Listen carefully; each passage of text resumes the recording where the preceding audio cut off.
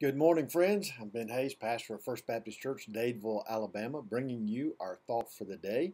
It is Tuesday morning, October the 20th. Can you believe it? The month of October has quickly flown by, and we've got another beautiful day in store for us today because it's the day the Lord has made for you and for me, and God has so many great plans for us today. I hope that you will discover what those plans are and that you will find the time to praise Him for what He has done for you. That's the way to start your day, by the way, is start with just a little bit of praise and thanksgiving, just telling Him how grateful you are for who He is, as well as for all the things that He's done for you. Well, today, if you've got your Bibles, one more time in Proverbs chapter 12, as we talk about some of the wise sayings of King Solomon. I love the fact that there are certain themes that travel throughout the entire book. Sometimes, as we said yesterday, it's just a hodgepodge of wise sayings.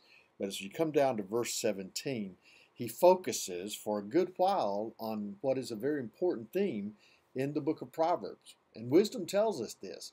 Wisdom helps us to understand that honesty is not only the best policy, but it is the way to please God. And that's one of the problems that we have in our world today. You know, used to, if you made a promise, it was a promise. People expected you to keep it.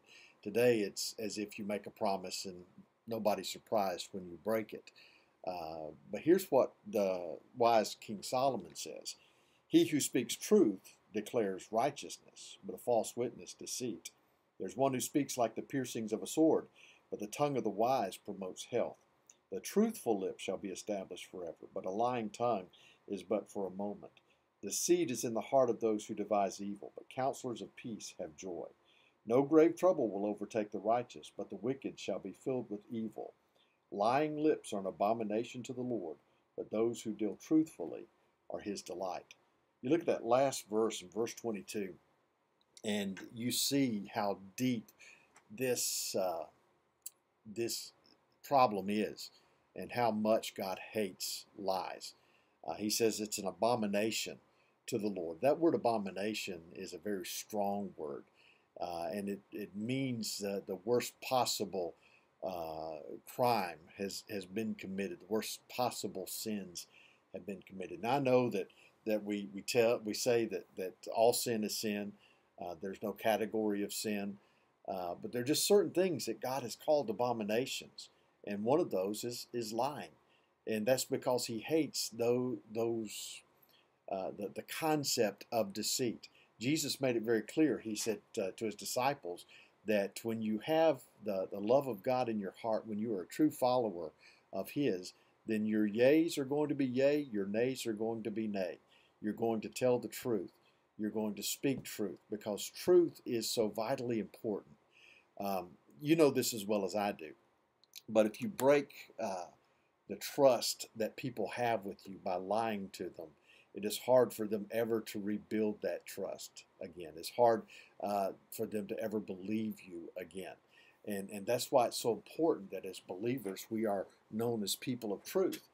Because if we are not speaking the truth all the time, if a lost person catches us in a falsehood, then they naturally believe that if we're lying about this, we might be lying about other things.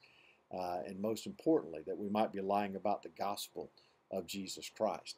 So it's so vitally important that we are truth speakers as well as truth seekers, that we make sure that we keep our commitments.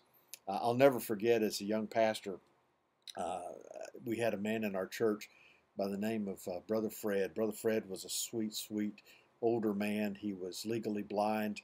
Brother Fred would organize his cabinets by color. And so he would know that if he was opening a can of vegetables, if it was orange, it was either carrots or sweet potatoes. He didn't know which, but he said he just never minded. He just always got what he saw the color. And so Brother Fred, being legally blind, didn't have anybody around him. A lot of folks did not go to see him. And I'd made the promise one Sunday. I said, I'm going to come see you this week.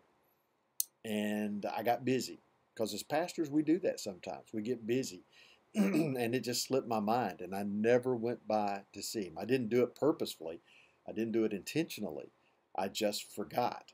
And that next Sunday, I knew something was bothering him. And I said, Brother Fred, are you okay? And he just looked at me and he said, I waited for you all week to come see me. And that was all he said. And my heart was broken. Now, fortunately, he continued to trust me, and we rebuilt that trust, and I apologized to him. But for unbelievers, if we break trust, we lose the opportunity to share with them the truth of the gospel. We lose the opportunity, the foundation that we have to declare to them that Jesus Christ is the only way. That's why lying is such an abomination to God. And that's why he hates it so desperately. And that's why we should hate it. We should be people who speak the truth always. There's no such thing as little white lies or great big lies. All lies are an abomination to God. In fact, God hates it so much that in Revelation chapter 21, verse 8, he includes liars as among the group that will spend eternity in hell. Why? Because lying is one of the things that prove that you are not a believer. Dishonesty proves that you are not a true follower of Jesus Christ. So let your yeas be yea and your nays be nay today and tomorrow and every day to come. I hope that you have a great day. Be blessed and trust in the Lord as he gives you strength.